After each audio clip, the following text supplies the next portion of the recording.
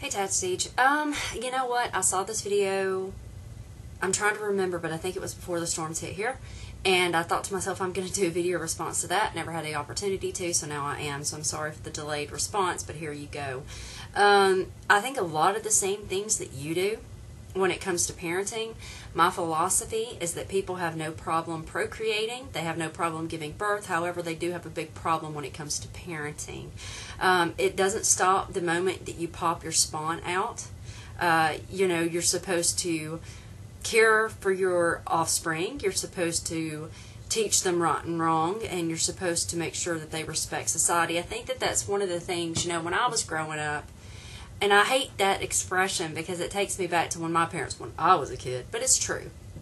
When I was a kid, rules, manners, and respect were very, very important. Now, I'm not saying that they're not important now. Obviously, they are. I can say that my children aren't as good about saying yes, sir, and yes, ma'am, as they should be, but they do say it, and we do remind them that they need to say it. I think the reason that they have a problem remembering it is the friends that I had back when I was a child. They were expected to use the same. They were expected to say the same thing. They were expected to respect adults. Nowadays, you go into places and parents feel as if their children are so damn entitled, and I don't know why. And in some situations, they are entitled.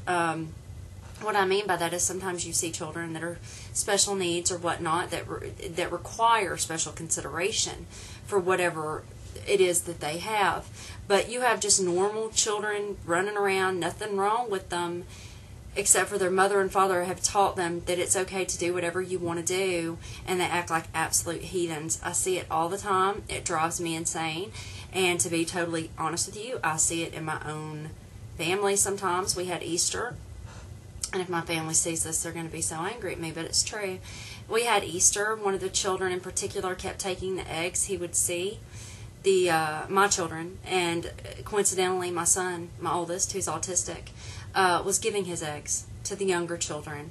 But this other child, who was older than the smaller ones, was running up and snatching eggs before they could get them.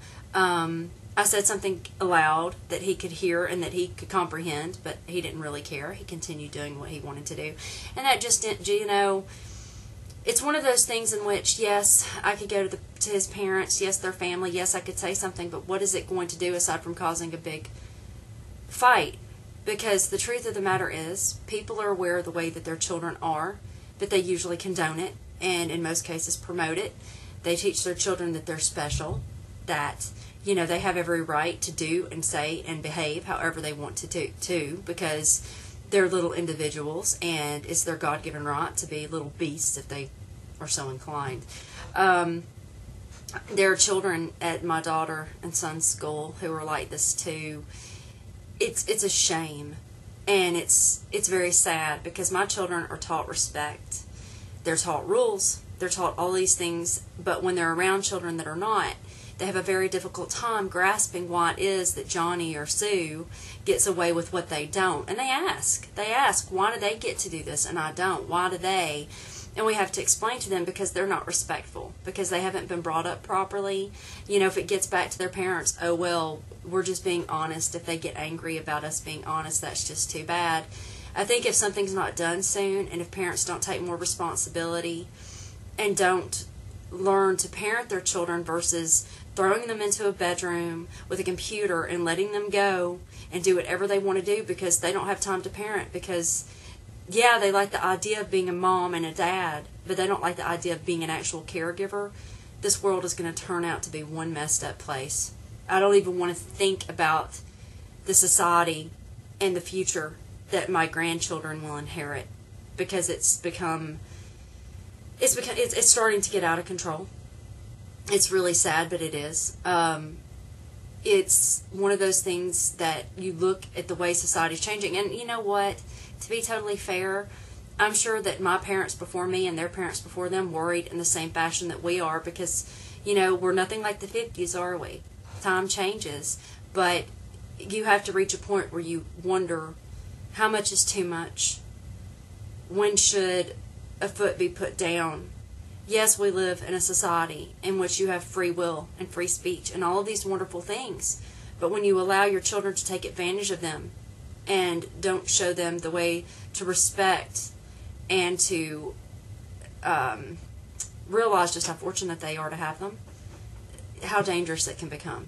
Am I making sense here? I hope so. But I do know what you're trying to say. And yes, it is very annoying, very disheartening. I hate it when I go into the store and I have children, and when I see a child in a store and their parent is standing right to the side, but they're letting their child run amok and they're throwing things around and breaking them. I was actually, the other day I was in Hobby Lobby, and there was a mother who was with her 2 children who had found a little girl wandering around. The little girl was probably about 3 or 4. She was crying. She couldn't find her mother. And, I kind of watched from a distance because I figured, okay, I'll step in if they can't find her mother, or go get the manager while they stand there, because she had 2 little children. And she walked 3 aisles over, and there was the mother who had an infant, and she was holding the infant, and she was just busy doing her own thing. Meanwhile, her 3-year-old was very fortunate that a mother had found her, instead of some stranger who could have picked her up, tossed her over his shoulder, acted like she was throwing a fit, patting her back, and walked right out of the store with her. It could have happened. She's damn lucky that a stranger with a kind heart, who was a good parent, noticed that child and picked her up and made sure she got her back. I don't know what's wrong with people. I just truly, sometimes I don't, I knew when I became a mother, the minute that my daughter, my first child, was born, I realized how monumental, it was significant, how huge a change in my life, for several reasons. For one, I thought when I knew what fear was. I had no idea. You don't know what fear is until you have a child, because up until that point, it's about you. It's not about someone else. My children are the most important thing in my life. I live everything around them. Do I have my own life? Well, certainly I do, but it's a life that pertains and is outside of raising my children, ensuring that my children are cared for and provided for, and things of that nature. The way that I look at it is, I'm not going to be free of that obligation that I've cast upon myself until my children are 18 years old. And in the event of my special needs child, it could be forever.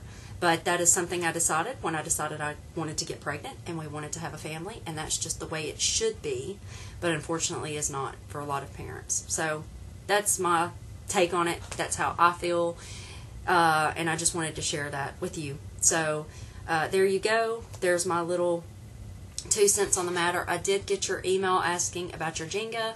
I will try to respond if I have the opportunity. I'm very behind, and I'm trying to catch up on channels now. So if I don't talk to you soon, I hope you have a fantastic weekend, and this is a great topic, so thanks for bringing it up.